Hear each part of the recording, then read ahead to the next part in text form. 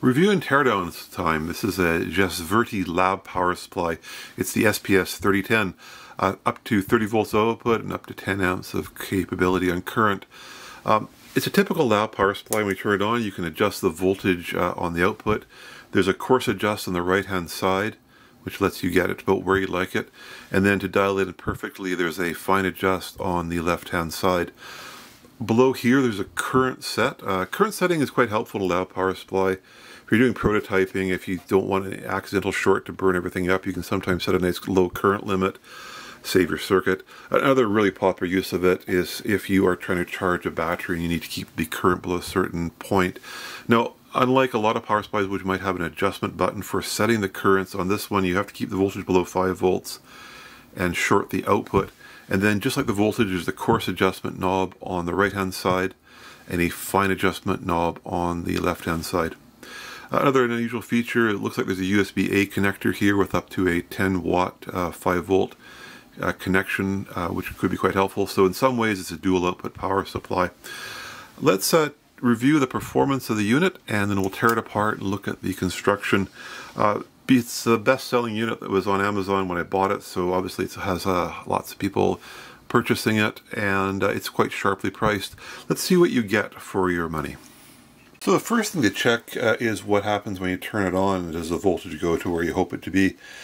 If you notice you press the power button, it goes, like it says, 80 volts almost instantaneously before it goes to the 4.5 volt it's set. Let's put this on an oscilloscope and see if that's true or not. Okay, the power supply is off, and I turn it on. You can see it comes up, and this is fine. This is actually good. It's monotonic, doesn't overshoot, reaches the voltage that's desired. And then if I turn it off, you notice there's probably a fair bit of capacitance on the output. See how slow it is to come down to 0. That might be a bit of a problem, but we'll look at that in a moment. But it seems to be actually quite stable. No matter what you do for the power cycling, it always seems to come up and never overshoots. So even though the display there was showing a kind of a scary number, it looks like it's pretty stable on this one here. So the power supply is rated to be a 10 amp at 30 volts or 300 watts. As you can see, that's exactly what it's displaying, and if I just check on my clamp on ammeter, 9.89, so maybe the panel meter is a slight bit less, but yeah, it's definitely meeting its specs at the high end. And if you notice, it's actually quite quiet, but if this runs for a bit, there it goes, the fan turns on, so I really appreciate that. There is a fan in the unit when it's running maximum power, but it only turns on when it's necessary. That's certainly a really nice feature in a supply. So with the supply at 10 amps, I turn it on and turns off. Now, of course, it falls very quickly because it has such a heavy load. Same good behavior, though. It's not overshooting or undershooting. So, so far, the supply is looking pretty darn okay. So let's keep on stress testing it. So now I've got it set at a much lower voltage, 2 volts, but at the full 10 amps, of course drawing about 20 watts. Let's see if the power supply reacts well at the lower voltages as well. So I turn the supply off, I turn it on, off, on. You can actually see there's actually a little bit of a glitch occasionally. And let me just pause the oscilloscope and we'll frame that.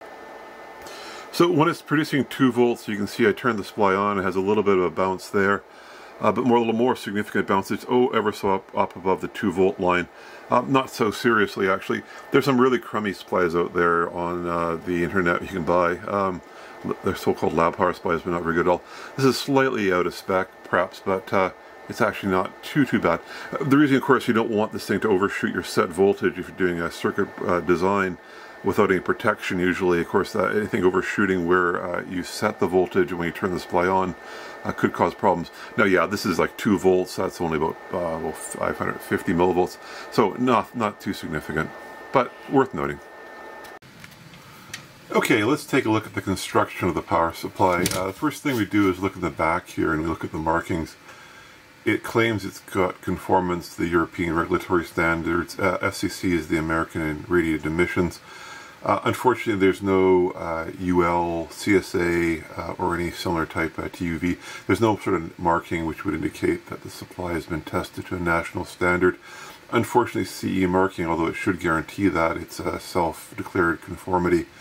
And we'll take this thing apart and see how close it is, but it hasn't met its safety testing. Otherwise, a fuse holder here, standard power input, and let's take the cover off and look at the construction. Okay, obviously the cover's off. The first thing I want to check is how they handle the safety on the AC input.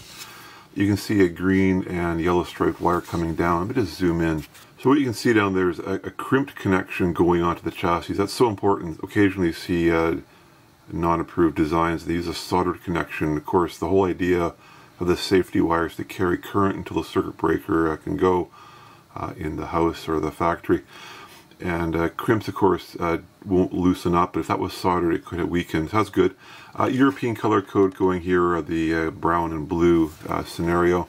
Looks like the AC gets carried right out to the switch here, so this is not a soft switch actually. It's actually takes the 110 volts and then comes onto the main board. Okay, let's take a further look what's going on at the inputs. This white connector here is basically the 110 volts coming in. This is a NTC resistor, negative temperature coefficient. Basically, it can provide a high resistance until it warms up. That's a good sign, basically, to turn the power supply on. There's going to be an inrush current trying to charge all the capacitance of the supply. The purpose of this resistor, of course, is to prevent that from getting too high of a current. Looks like we have a capacitor here and a couple of coils. This is almost certainly a common mode choke. That makes certain that any noise from the power supply doesn't get conducted back. Now, the reason all this is kind of significant is that these are in some ways optional in a sense. They're required for regulatory approval and for a well-behaving power supply. But of course, when we get to really sketchy products, sometimes these things get deleted. But here they are all present and all correct. So building confidence, this is a reasonably well put together product. The other thing, of course, you instantly notice this is not a linear power supply. It's a tiny little transformer. It's a switching class power supply. Lab supplies generally should be linear because that's a little more difficult to control noise, but the performance is entirely admirable in this one. Other things you can see, of course, you can see here is the current sense. It's basically just a chunk of wire that's precision formed. Cooling fan, of course, which cools these switching transistors here. You know, there's not much more to say. The design topology looks entirely okay, and the workmanship is good.